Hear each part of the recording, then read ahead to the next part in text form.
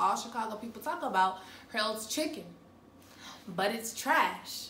I'm just saying, it's trash. God bless these 20-somethings. God bless, oh God bless, oh God bless. Hey guys, welcome back to my channel.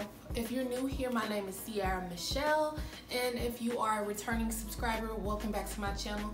Today I just want to give you guys some tips and tricks and just spill some tea on traveling alone. Recently this year, this past summer, I traveled to Chicago by myself for a weekend getaway just to relieve my stress and just to live in the moment. Since I don't believe I traveled anywhere this year, I just wanted to get out and go somewhere. So a thing to keep in mind would be that you're traveling alone, so you're gonna be paying for everything by yourself. So don't be trying to go ham and spend a lot of money on hotels. I got the big Rex. Yo, me. I got the gigantic Rex. In it's all hundreds. Spend a lot of money on Ubers and on travel, like that all adds up. In food, like it all adds up. If you were traveling with somebody, you guys would be splitting the hotel bill and splitting like Ubers and stuff like that. So I'm a normal person. I work a regular job. I don't have money to be blowing like that to that caliber. So I just really wanted to travel affordable.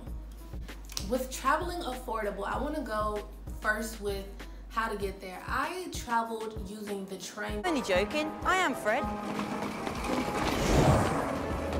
Because the train was like the cheapest route other than the bus, and with the bus it's no guarantee that you're gonna get there the day that you would like to get there or the time that you would like to get there. While I was on the train, I just took a nap.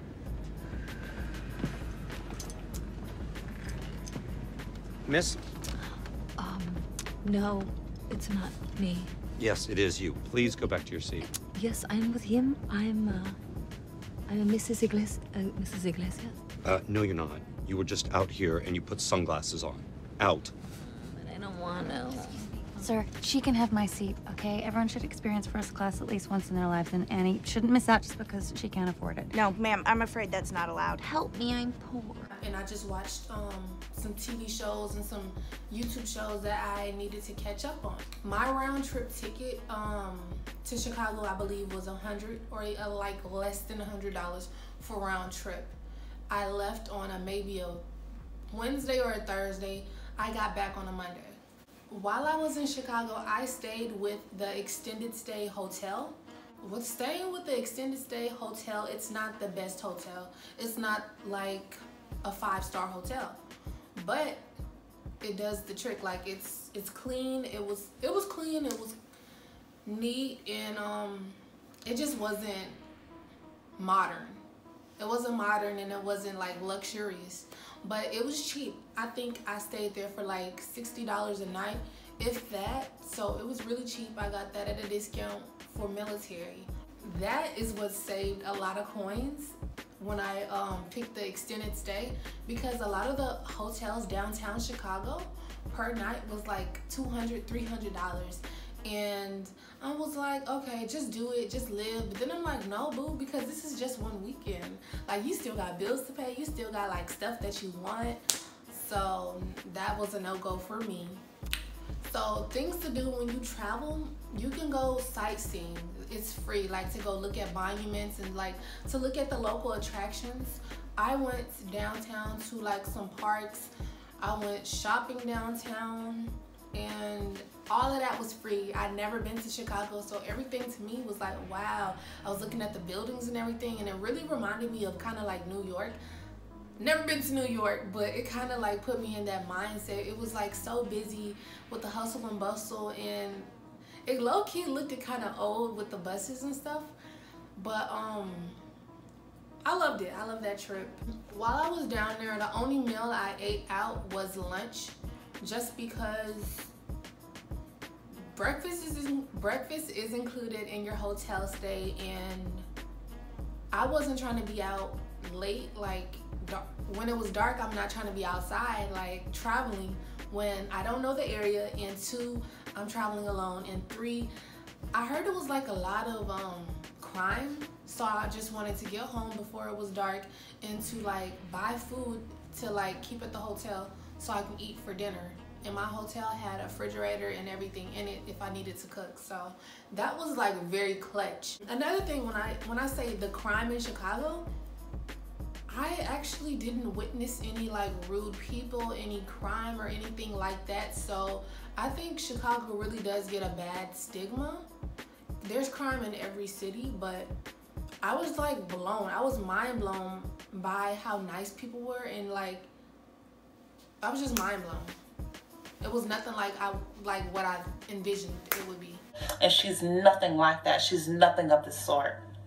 While I was there traveling back and forth from my hotel to like downtown and stuff, I used the public transportation, the public train. It didn't matter to me because I would just commute there, and once I got downtown, I traveled by foot everywhere I needed to go. But it was cool because I was sightseeing and I was just wandering around, finding different things to do. Like I told y'all, things to do while you're traveling would be sightseeing, going shopping, going to eat somewhere you've never eaten before for lunch, and just treat yourself for lunch, okay, boo?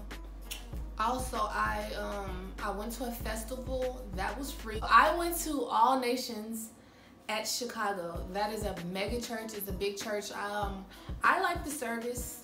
It was nice. It was really random that I went there because I didn't even think to go there until like I was going through my YouTube and I was like, oh, they're in Chicago. Let me go there for Sunday. And after church, I ended up going to Harold's Chicken, which is like an infamous or kind of like a famous chicken place to go to Chicago. All Chicago people talk about Harold's Chicken, but it's trash. I'm just saying, it's trash. Those are different things you can do though if you're traveling by yourself. Go to festivals, like Google what's going on, get on Instagram and look at the hashtags, and hopefully you make some friends while you're down there, or you have some friends. I'm in the military, so I got friends in almost every state. So I was able to actually stay with a friend for part of my trip as well. My mindset is when I'm traveling alone, I need to look like the other people. I need to kind of blend in. I don't need to look like I'm traveling and, oh, let me prey on her because she's by herself and she has all this luggage. No, boo. Unless you already know the area and you've been there before. Me, I've never been there, so I had my guards up. So the next part of this video is actually just showing you guys what I actually packed and what I brought with me. So this is the bag. The tote bag I got from Just Fab. It has a zipper at the top of it to keep everything closed in. And I'm gonna show y'all everything that's in here. As you can see, it's a little heavy, but it's not too heavy. I have my portable speaker in here just in case, like when I'm at my hotel, chill out, relax, put on some music while I'm in the tub or whatever. I brought my iPad to play games on, and because I have movies on there.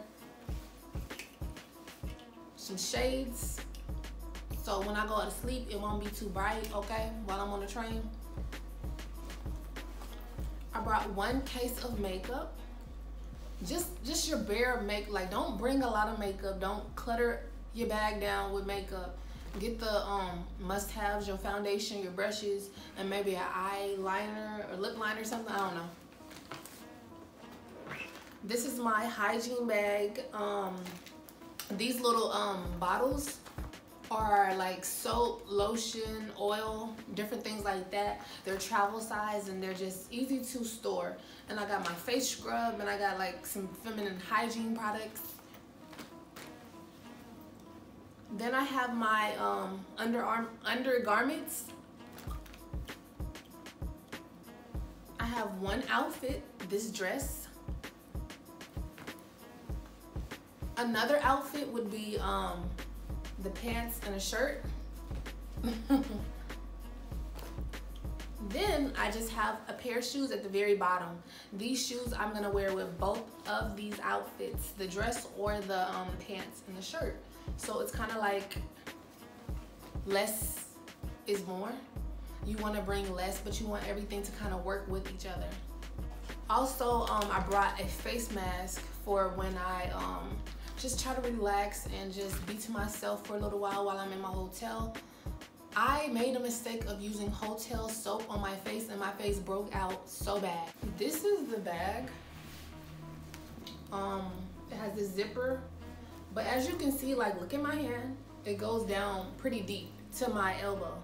So this is a deep bag, and it's great for storage and it's great for traveling. Thank you for watching this video.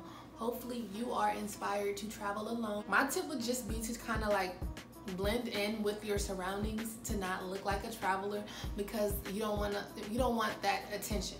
You don't want somebody to rob you or to see you and prey on you. Definitely if you're a young woman, like, you don't want that. I have a resting face, so most of the time people don't mess with me. The only people that try to talk to me are old black men. I don't know why. But I can't anymore. Tell you get on my face, but